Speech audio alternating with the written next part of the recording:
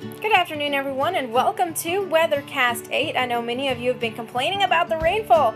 We saw just a little bit across the state this morning, but lots of cloud cover. That cloud cover has kept our temperatures a little bit on the lower side. We're only seeing 82 at noon here in East End.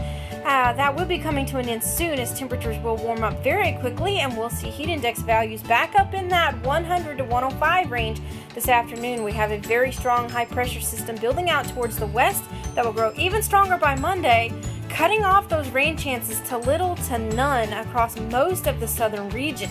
If you're heading out to the lake today, grab your sunscreen. It will be a warm one and you will burn fairly quickly, so definitely take your precautions.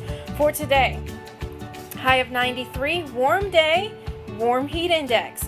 For tonight, we'll stay on that muggy side as temperatures will not drop off that far at all.